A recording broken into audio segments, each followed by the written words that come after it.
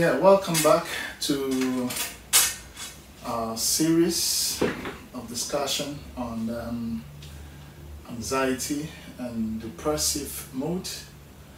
We're going to continue from where we left off from the other episode. So on the other episode, we are talking about Gelder, Mayo, and Gates.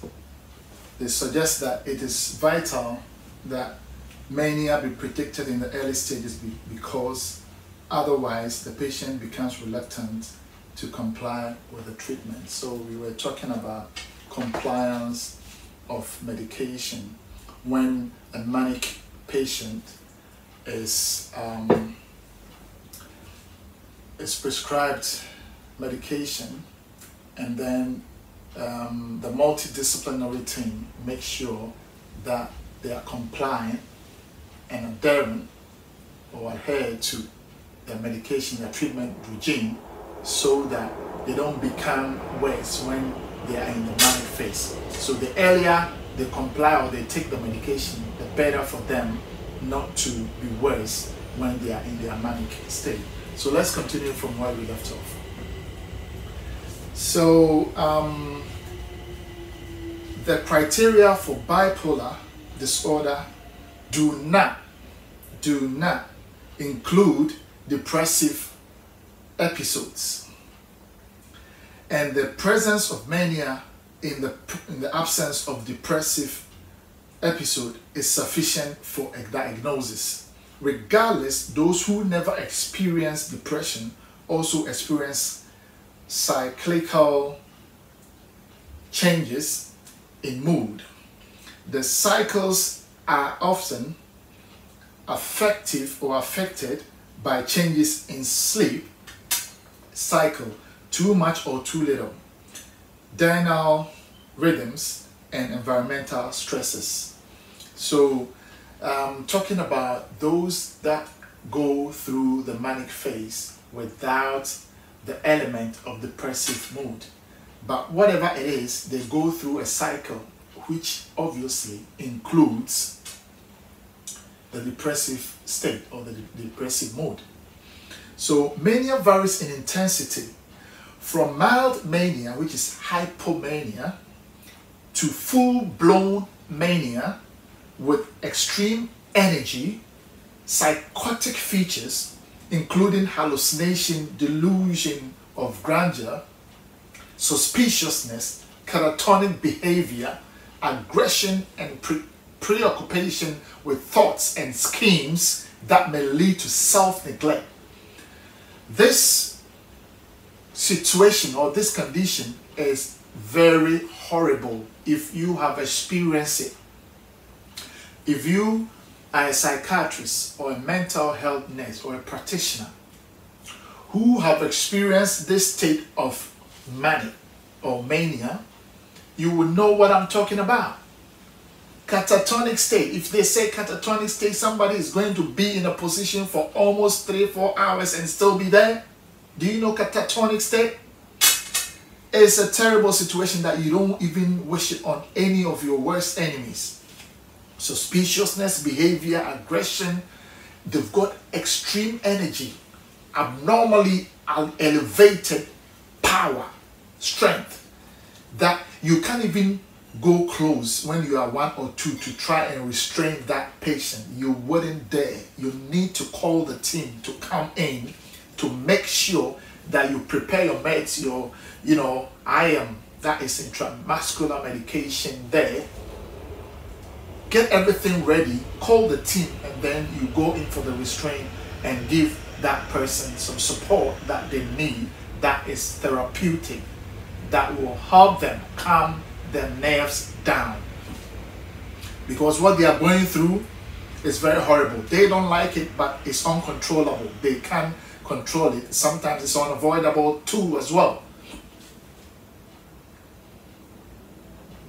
So it's a very critical situation that we are talking about when it comes to manic phase. It's no good. You are preoccupied with thoughts that no one can understand you, and it's got that delusion of grandeur, that hallucination that, you know, puts you in a very elevated level of consciousness, and you can't even understand what you are seeing things differently, you are processing your thoughts differently, you are experiencing different things in your body, and people wouldn't understand if they don't have the experience to understand you. So it's a very difficult situation that we find ourselves in when it comes to manic or mania. And sometimes it's self-neglect, sometimes they do things to themselves that you wouldn't even want to know. It is horrible. And please, if you have any family member that is going through that, please let them get help, support. They need to be admitted ASAP. First aid, admission, section 2, 28 days of evaluation, assessment, and treatment. Please let them get some help because it's serious. Standardized tools such as Altman Self-Rating Mania Scale and Young Mania's Rating Scale can be used to measure the severity of the manic episode. These are the tools that we use to measure the severity, the higher standard, the higher levels of the episodes.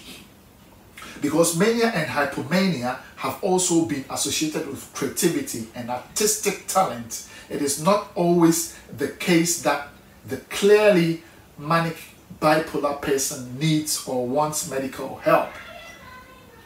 Such persons often either retain sufficient self-control to function normally or unaware that they have gone manic severely enough to be committed or to commit themselves. Manic persons often can be mistaken for being on drugs or other mind-altering substances.